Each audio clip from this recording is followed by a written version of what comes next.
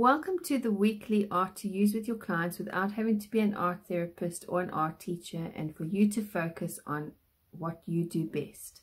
And this week is quite interesting because we're going to look at how to actually know how your client thinks and how to support them in this process. What I find a lot is when I'm actually giving a drawing program, a specific program, and I'm giving them instructions to follow. So let's just say, for instance, I say step 1, draw an oval. Step 2, divide the oval in half both ways. You follow a general instruction video on how to achieve a project.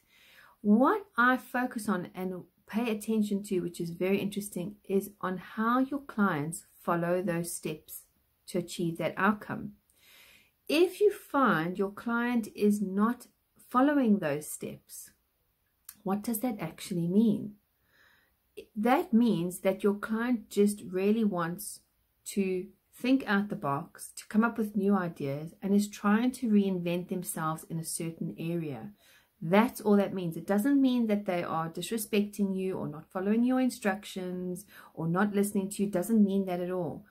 Now that you know this, you can give them that opportunity and that space and allow them to so-called break those rules. And when they're doing it, help them see how what they've created in reinventing themselves has created a different project.